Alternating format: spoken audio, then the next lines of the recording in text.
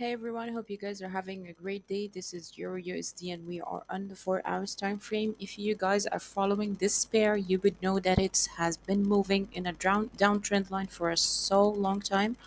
Let's see the daily. Now let's make it a weekly to see the clear trend. As you can see, it has been moving to the downside for so long since last year. So let's go back to the 4 hours time frame.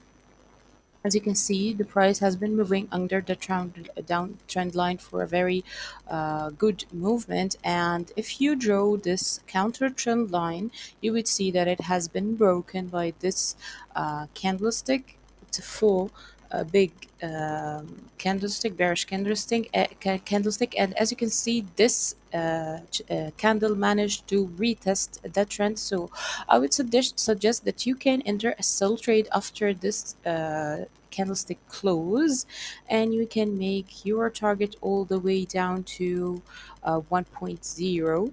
It will be a very good trade. Let me put the trade for you.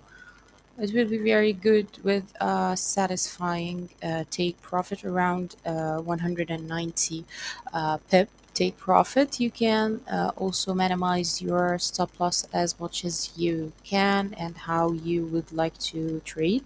I think this will be a good opportunity, and it's a very easy setup, just breaking the counter trend line and already moving in a downtrend. So I hope you guys like this analysis and benefit from it. If you guys entered this trade and make profits, please let me know in the comments. I'll be pleased for that.